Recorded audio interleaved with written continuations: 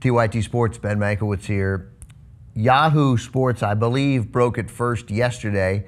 What everyone has known for a while, but that apparently we've now confirmed that there is a deal in place for the Timberwolves to send Kevin Love to the Cleveland Cavaliers to join LeBron James and Kyrie Irving to form what would appear to be the most fearsome big three in the NBA.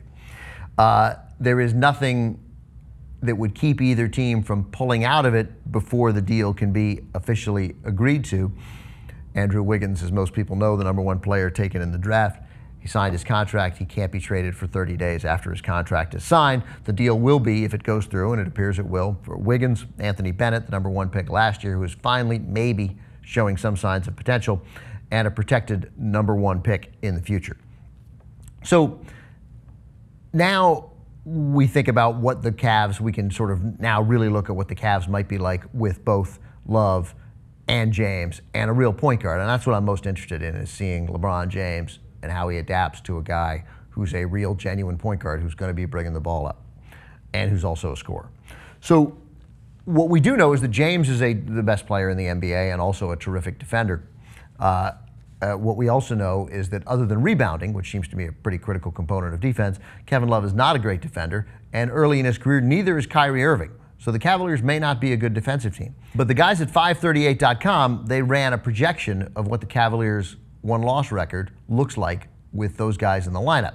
And significantly, it was 63-19, which is obviously a great year and instantly makes them a championship caliber club, if that's true, using the NBA real plus-minus as their projections.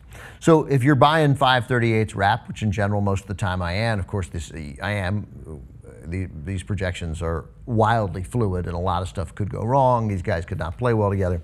But they ran that projection at 63-19, and that didn't count Anderson Varejao staying on the Cavs. They presumed, and then when they ran the projection, that he would go in the deal to bring Love. He's a terrific defensive player, so he's not going in that deal. He's going to stay in Cleveland, which makes them a better defensive team, at least on the interior, because he can protect a little bit against Love's weakness. So now, the new projection from 538 with the Cavs, with all three of those guys, plus keeping Varejao, is a 65-17 record.